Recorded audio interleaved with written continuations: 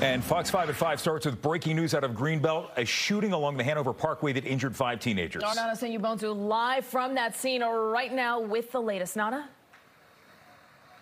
Hey guys, we are actually here outside the Greenbelt Police headquarters where we are expecting an update on these victims, their conditions, and if there is a shooter in custody. Let's go ahead and take a look at video. This will be chopper video. This is the aftermath from the shooting that happened near Shrum Hills Park right off the Hanover Parkway in Greenbelt. You can see police have a number of what we believe are students sitting on the side of the road. We can confirm that 5 people were shot. They are all teenage boys and 2 are under the age of 18. Now, let's go back to early this afternoon and how we got here. Greenbelt police tell me a group of about 500 to 600 students gathered in Bowie for a planned senior skip day event. These are students from a number of schools in the district. We're told Bowie and PG police asked the crowds of students to disperse, and they did so, but they somehow found their way to Shrum Park near the rec center in Greenbelt. And just before 3 p.m. is when those shots went off. Again, we know that 5 teenagers were shot and taken to the hospital.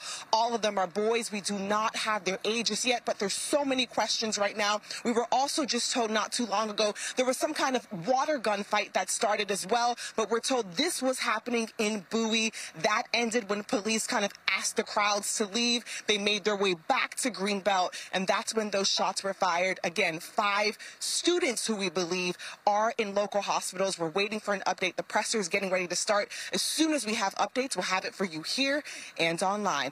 Also, I'm so sorry, guys. I just want to also add a weapon. We're also told that there was no weapon left on scene. So a lot of things that police are trying to piece together, always asking if anyone knows anything, call them and share that information with them. Guys.